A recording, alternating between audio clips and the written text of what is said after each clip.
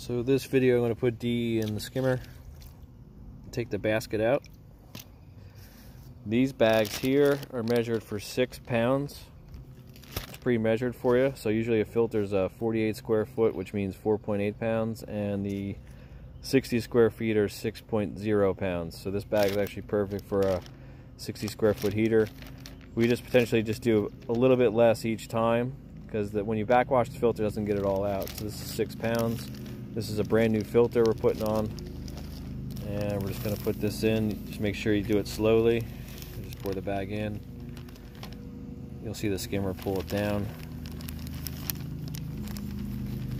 You just don't want this dust to come up when you inhale it. It's not good for your lungs, but once it's dissolved in water, it should be fine.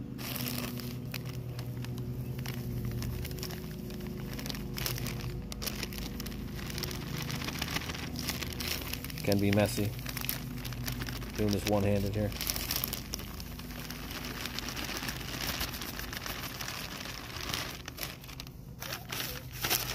It's the whole bag. See how the skimmer pulls it down, and I just splash it around, all the residue, dilute it, and that's it.